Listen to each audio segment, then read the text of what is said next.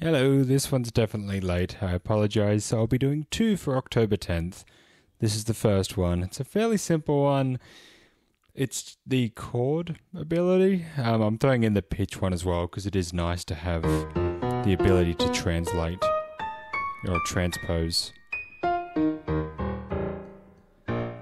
to fairly significant extremes.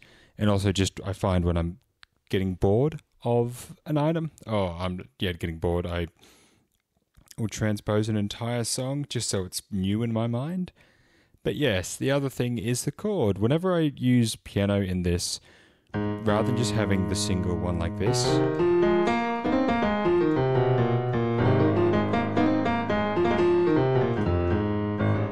I pretty much always have it as a doubled up octave.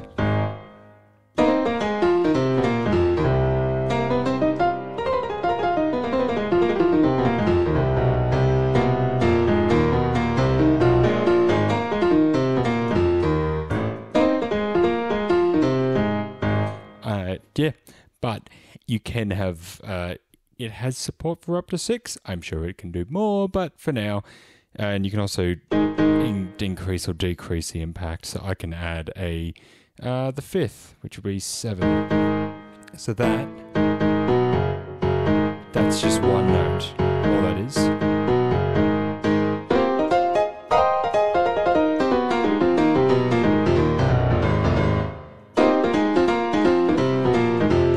Basically, the power chord of the piano, the powerhouse of the piano, and then we can add one that's an octave lower.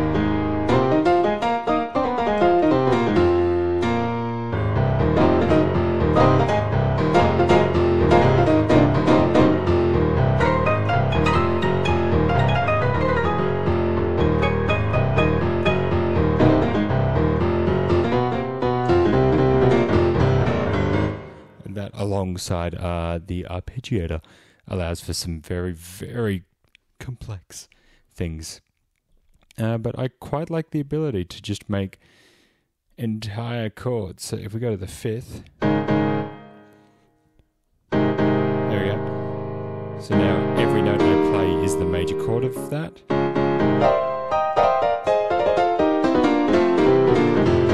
Which admittedly when played not like chord sounds very weird. We go to the minor,